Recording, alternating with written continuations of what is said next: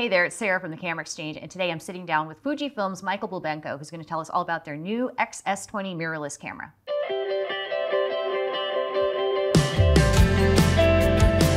All right, Michael Bulbenko, thanks for taking the time to sit down to talk with me about Fujifilm's new X-S20.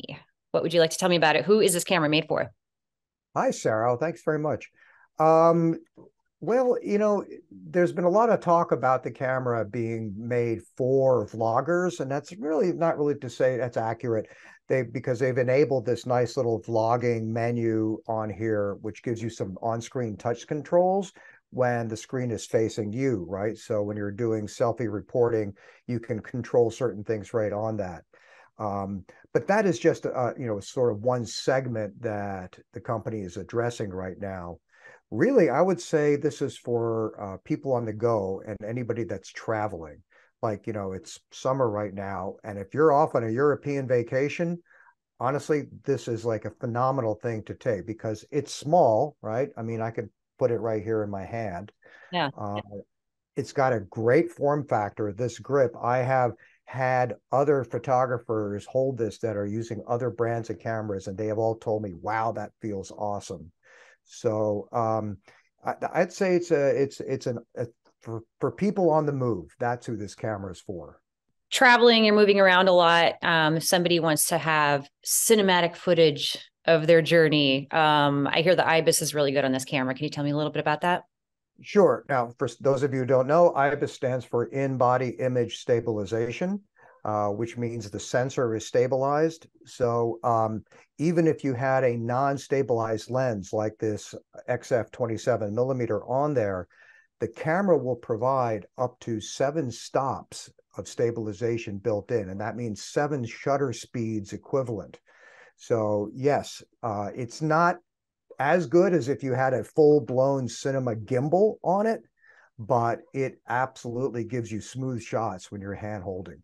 Another thing that might be important when you're on the go, autofocus. You don't really want to take the time to think about whether your images are going to be as sharp as you'd like them to be. Can you tell me what this camera has to offer? So this is the same sensor as in our X-T4 camera, so 26 megapixel. It's not a stacked sensor, but what it did get is the new processor that comes in X-T5 and XH2 and XH2S. And that processor makes it focus very, very quickly. So it has superior tracking capabilities, analytical capabilities for the way motion happens across the sensor. And it also gets the AI detection modes for things like birds and planes and vehicles and stuff like that. The video features 4K, 6K.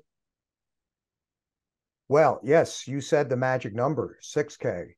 So with that new processor, even though it's that other older sensor, this camera will actually do 6.2K video resolution in open gate. And what open gate means, it's the entire sensor. It's not cropped. No crop 16 by 9 or 17 by 9. So open gate 6.2K, that's phenomenal in a camera that's only $12.99.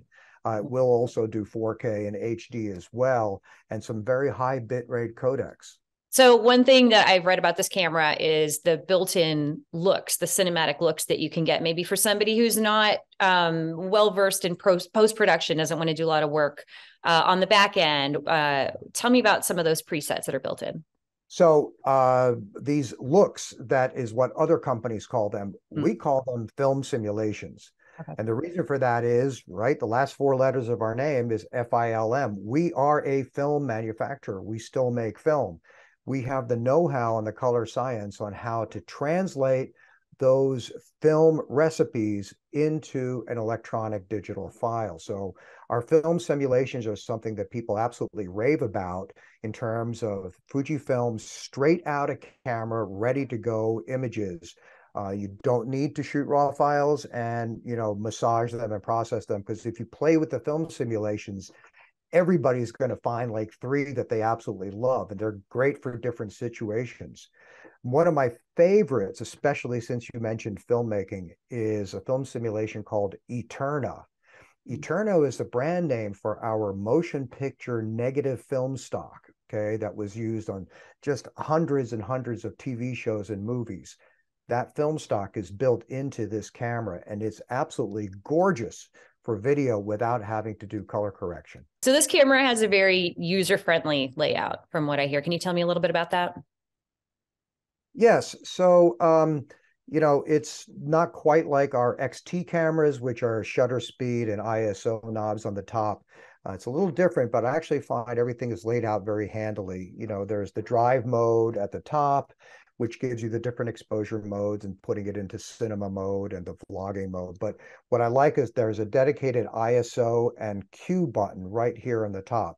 The Q is my favorite of all the cameras because you can customize how many things show up in the Q, but it is the stuff that you basically access the most, like white balance, resolution, and things like that. So there's a little quick shortcut red button here to go to video very quickly, but everything is right there, easy for you to get to with your thumb or, you know, with your index finger.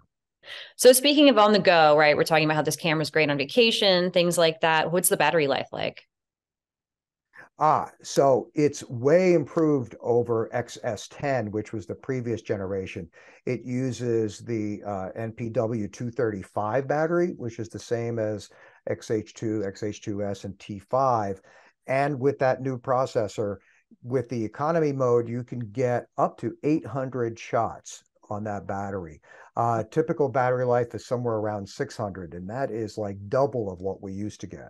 All right, there you have it. Fujifilm's new X-S20. Thank you, Michael Bulbenko, for sitting down to talk with me about it. If you would like to learn more, head to camerax.com.